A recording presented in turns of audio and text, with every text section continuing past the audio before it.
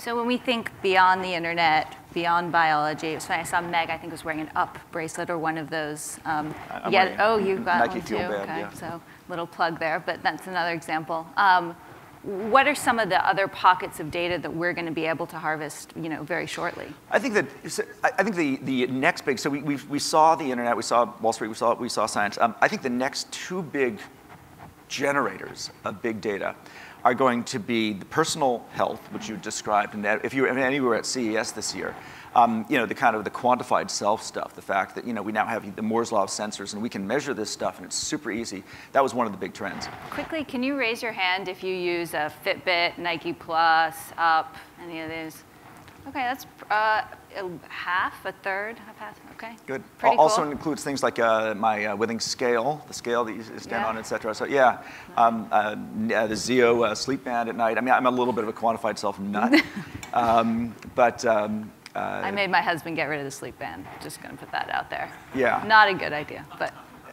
At any rate, so there's the quantified self. There's the kind of personal health and things, and actually much more interesting area for me. I mean, I think that's terrifically interesting for personal, but for industry, I think what GE calls the industrial internet is actually much more interesting. What we have here, so just kind of walk into the underlying technology. What's going on inside our phones right now? We think of it as big phones, mobility, et cetera, but there's actually a technological revolution going on here. Moore's law has never worked faster than it's working right now in MEMS sensors, ARM processors, GPS cameras, wireless modules, et cetera. I mean, if you actually track the sort of price performance improvements of what's going on driven by the Apples and the Googles of the world, it's never moved faster.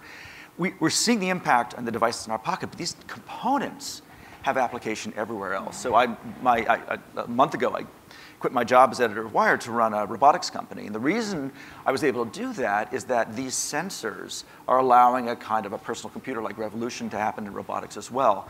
GE's observation with the industrial internet is that basically all machines will be covered with sensors. These sensors cost pennies. And that as a result, so right now, a jet turbine that they do for an airline, I mean, it used to be, at the end of a flight, you used to sort of download a few K of data. Now the thing generates like a petabyte an hour. And so we are just, all the machines around us, the trains, the cars, et cetera, they all generate this vast amount of data.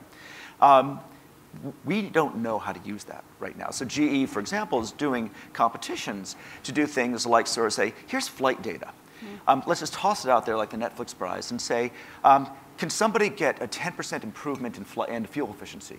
Or a routing pattern into airports that would take 5 minutes off the average flight or increase on-time arrival, things like that. And so, so what you're seeing is this quantified self movement on our bodies is turning to a quantified machine movement out there in industry. All of those are generating more data than we've ever seen before, and demand for the analytical tools to do something with it.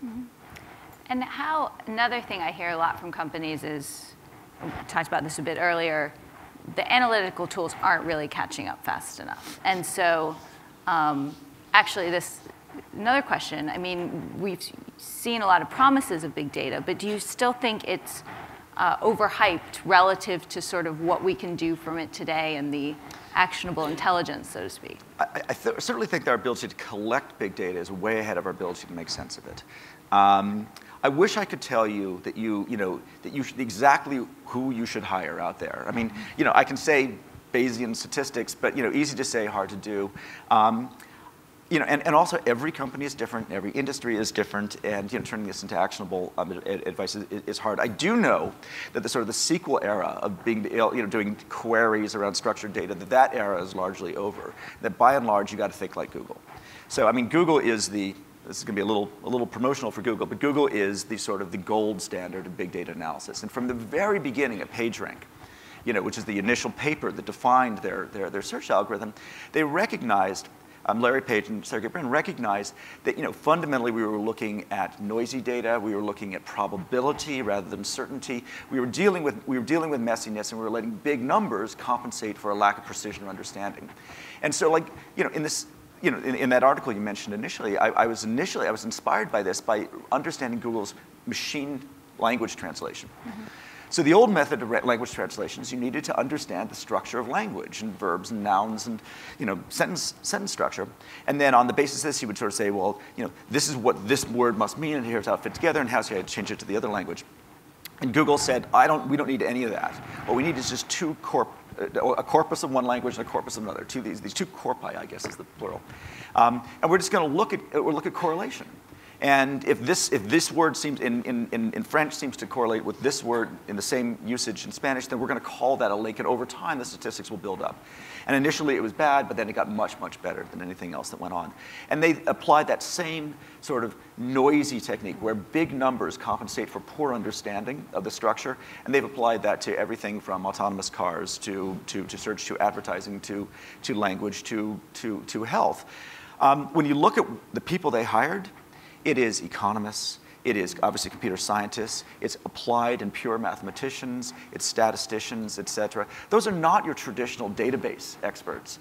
And so we've gone from the SQL movement to the NoSQL movement, and things like Hadoop and other of the tools that came out of Google are driving this. So I think it's kind of the golden age of the statistician in a sense. And whether they're trained as a statistician or whether they're computer scientists who learn statistics, that's who we need to hire.